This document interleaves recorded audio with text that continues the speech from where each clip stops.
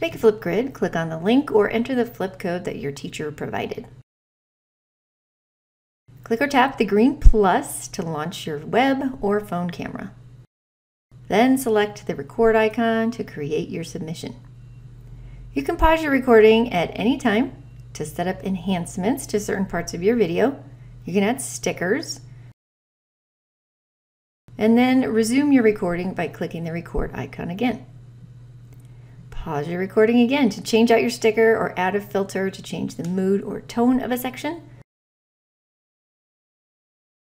And you can also use any of these tools on the fly as you're recording. Just use the pause option if you want to create different scenes, so to speak, or if you don't want your setup process recorded.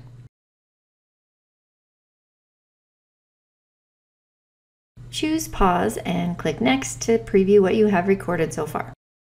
You can add more to your video or start completely over by clicking the X.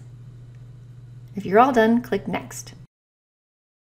You will be prompted to take a selfie, which serves as the thumbnail for your video. And then choose next again to add any video details if necessary. Then choose submit. You will get a confirmation that your submission has been received.